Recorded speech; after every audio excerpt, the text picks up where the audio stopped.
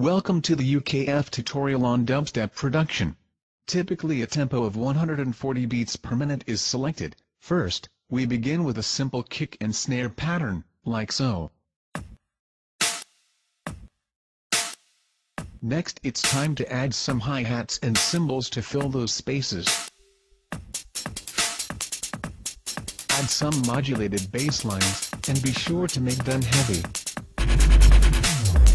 Why not try adding a synth lead in a higher register?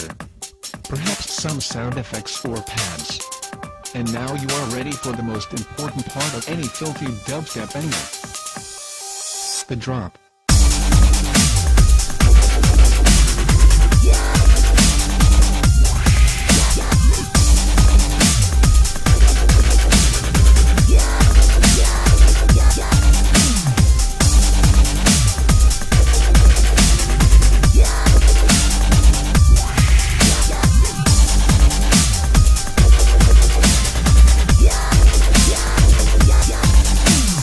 For extra brutality, try adding a beatdown section.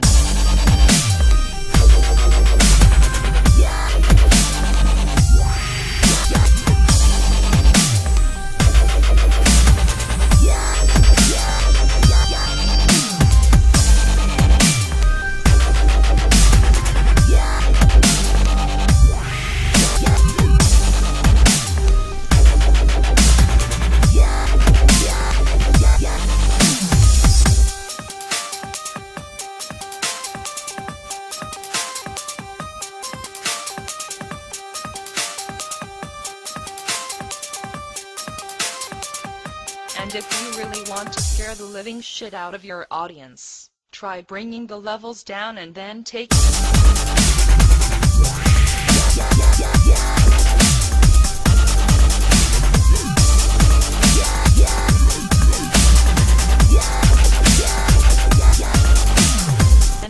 them by surprise.